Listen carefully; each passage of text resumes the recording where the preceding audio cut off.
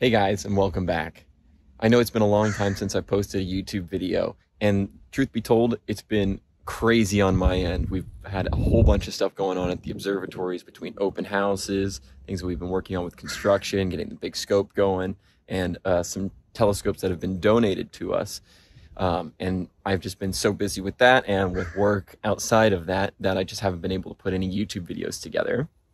But in today's video, I'm going to be talking about a lot of the changes that we've been making.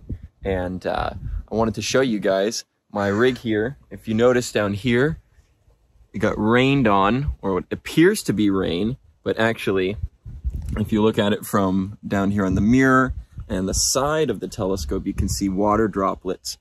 It actually, my sprinklers came on, or maybe they were from the golf course over here. These sprinklers got my scope wet, and which is really unfortunate. And luckily they only got my scope wet because we have some other telescopes here, and it just barely missed this telescope right here, which is a Takahashi TOA 150. If you know a thing or two about astronomy, Takahashi is the best of the best when it comes to refractors. These guys in astrophysics make the best refractors that you can get, and this is as far as they go. The TOA 150 is pretty much the cream of the crop. You can't really beat this thing. It's a superb piece of equipment. Luckily, it didn't get wet from the sprinklers. I just got a quick dash of water, but that's enough to make me mad and say, okay, I got to get this stuff covered up and get into a better, more protected location. And I don't have a place to move my equipment right now because this is the only location I can shoot from here in my backyard. So what I've decided I'm going to do is I'm going to set up my remote portable observatory here in my own backyard. I haven't featured this yet on the channel. I purchased this thing about 6 months ago, and I've been really eager to use it. It's made by a member on cloudy nights. I'm going to have all of his information down below. This thing is called the Skybox, and I bought the 6-foot by 10-foot version that he makes. He custom makes some of the components, and then he ships those to you, and then you also cut out some conduit yourself to make this whole thing work. And it's very affordable in comparison to most observatory setups that you would purchase. You know, most of them you're looking at a little bit over $1,000 to $5-10 grand, depending on what you would like to be included in your system. And this system here is very bare bones. It's really just tarps and conduit and bungee cords. So this will, for a lower price, I think I only spent about $600 or $700 on it, is going to be an awesome kit, and it's going to protect me from wind, local light pollution, you know, from my kitchen over here, or from the sprinklers going off. So I'm going to get that set up for both of these telescopes here today. So that'll be fun. And before I get started on that, though, I also wanted to show you guys, we have a Meade LX50 here. This guy's been sitting in our shop for a really long time. I've been holding on to it. We have it here on a Los Mandy G11, which is a fantastic mount. It's absolutely superb. We've been really excited to get this telescope going. We just bought a reducer corrector for it, which is the Starizona LF corrector. I can't wait to try that thing out. It just looks fantastic. But so this telescope, this is something we're working on right now. We're just going to get this kitted out, and this is going to be specifically for science, which I'm really looking forward to doing variable star surveys, doing deep sky surveys, hopefully doing some exoplanet transits, and some maybe cataclysmic variable stars, something like that. I don't know. We're very excited, though, to start using this telescope right here for science. So first things first, we're going to have to get everything out of the way. I'm going to get all the cables off of the telescopes, and I'm going to get the Meade out. Then we're going to get the Takahashi off of its mount. And finally, I'm going to get my Edge HD out of there. And then we're going to move the mounts. And now we're going to have room to set up the portable observatory. All right, so within these boxes and this bag over here, I have all of the things that I need for my portable observatory. In here are all the joints to hold everything together. Here are all the cross members that form the whole framing of everything.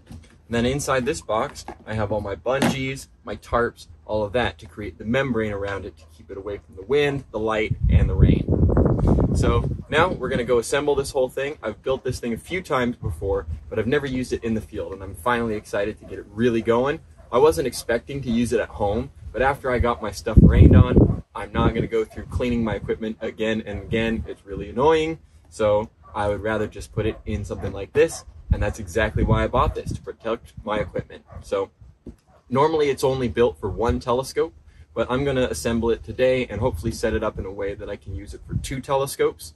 It doesn't change the way I build much of it. I'm just going to take out one of the cross members that goes across the top, and I'm going to try to figure out how exactly I'm going to position some of the arches that go across the top. I might not end up using the roof of the observatory. I might just be using the sides. Anyways, we'll get that going right here. So step 1 in getting this thing out, I have to get all the poles sorted into the right locations. Then I'm going to get the joints out. Make sure I run my power cables underneath so I don't have to worry about those getting tripped up anywhere. Then I'm going to get all the bottom joints assembled, get the legs up, and then I'm going to do the top. And then I'm going to go around and get all of the joints fastened up, getting them thumb tight. Then I've got to put up the tarp. I'm just going to start with the upper corners, and I'm going to do a few around the top and the bottom just to get it up. And then I'm going to go around at the very end, and I'm going to do every single one all the way across so I have it fully tightened out.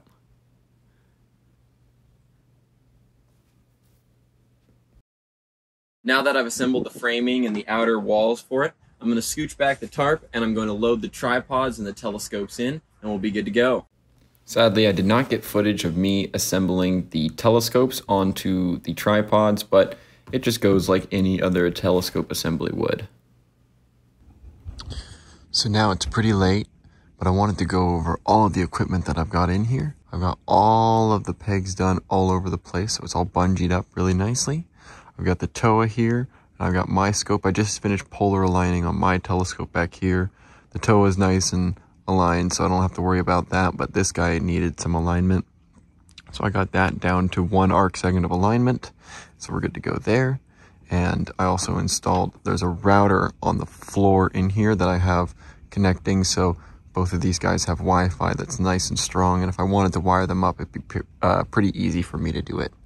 But that's how things are looking now. I should also mention, both telescopes have full clearance in all directions, both from the walls as well as from each other. I've made sure that no matter what configuration the telescopes are in, they will not hit each other.